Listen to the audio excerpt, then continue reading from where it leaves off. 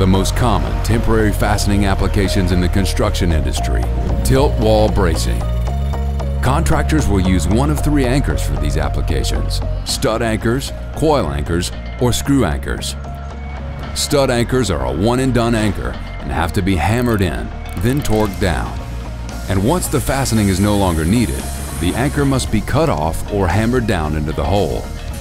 Coil anchors can typically be reused up to 3 times, but a new coil is needed for each fastening. Conventional screw anchors can only be used once per listed manufacturer's guidelines, and even though screw anchors are designed for just one use, some continue to reuse them over and over with no understanding of the anchor's capacity. With each reuse, a typical screw anchor's capacity decreases, which could lead to serious safety concerns, even in temporary fastening applications.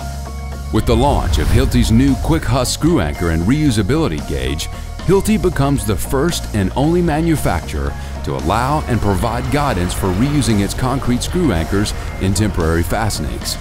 Once the project is complete, simply collect and save the Kwik HUS anchors for the next job. Hilti's match diameter reusability gauge helps ensure the anchor is within its useful life prior to reuse. Simply insert the anchor into the gauge to check if it has reached its usable life. If any part of the anchor extends through the end of the gauge, simply discard it and use a new anchor. If it does not, the anchor can safely be reused. With up to 20 or more reuses depending on anchor diameter and concrete compressive strength, the cost per fastening point can be significantly reduced, improving profitability and productivity. Save time and money without compromising safety. The Hilti Kwik HUS screw anchor and reusability gauge, the industry's first and only reusable screw anchor. Hilti, outperform, outlast.